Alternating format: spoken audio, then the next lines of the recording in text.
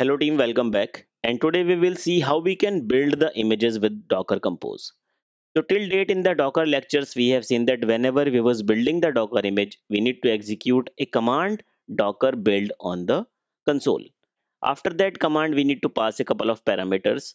But the limitation is we cannot build the multiple images using the Docker directly without executing the multiple commands. And this thing we can achieve with the help of the Docker Compose. So let's see how we can build the images in the Docker Compose. So what is the normal flow of building the image in the Docker? You need to write down the Docker file, then you need to execute the Docker build command, and the Docker build command will create your Docker image.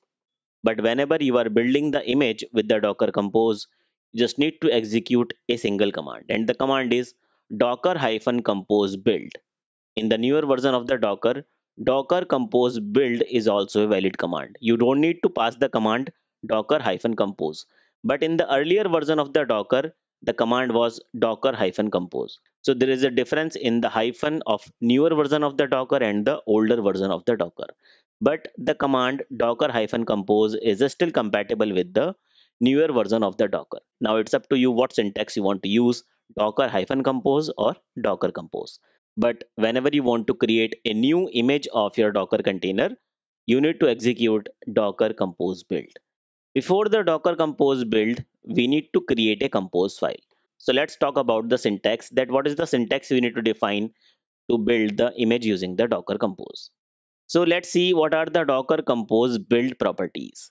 In the Docker Compose, you need to first define the syntax build or context, right? This build or context define either the path of the directory that is containing the Docker file or the URL of the Git repository. So whenever you want to create the Docker image, right, you need the Docker file. Either you are building the Docker container image from the Docker command or from the Docker Compose. The Docker file is a must. Docker file must be present on the machine. But with the help of the Docker Compose, you can get a benefit. You need to use the build and context. And in the build and context, either you can define the path of your Docker file, where your Docker file is present in your local machine, or either you can define the Git location, right? The Git location where the Docker file is committed. But make sure the Git location you are defining should be a public, right? Because Docker Compose will not ask for the Git credential at a time of the execution. So the syntax will look like this. You need to define the build. Within the build, you can define the context. And after the context, you need to define the path of directory where the Docker file is present. Or if you want to define the Git location, you can define the Git location like this. You are defining the services. Within the services, you are defining your service name. Then we have the build option, and then we have the Git location directly. So this is just a simple Git location, but this is the way whenever you are working with the directory or you are working with the Git location, this is the way how you can define the path of your Docker file in your docker compose.yaml. The next syntax is the image, right? Image override the image name is specified in the Docker file. So whatever the name you want to declare for your Docker image, you can define that name within the image tag. And syntax will look like this. We are defining the build, defining the context. In the context, we are defining the period. It means in the current directory. Then we are defining the Docker file syntax. Then we are defining the Docker file. And we are defining the Docker file name. In my case, the Docker file name is dockerfile.dev. And then we are defining the image. Over here, we are declaring the container image name. Once you will process this particular Docker Compose, it will create the Docker image with the defined name and the defined tag. We also have the parameter for the Docker file, which specify the alternative Docker file for the build.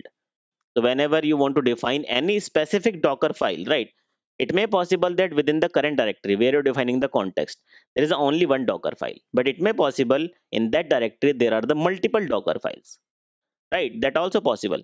So if you have the multiple Docker file, then whenever you are building the Docker image, you need to define the Docker file name, and that name you need to declare within the Docker file context only. The next is the argument.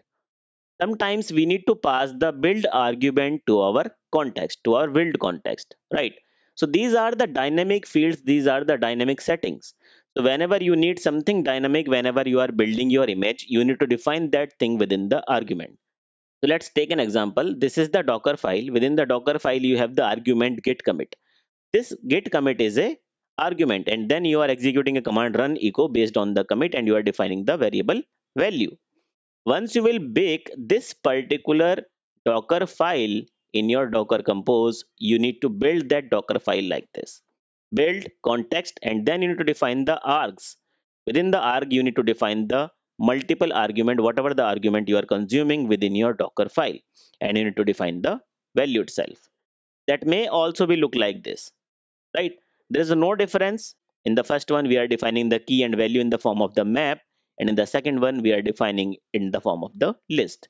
But the syntax will be the same. You need to pass the args.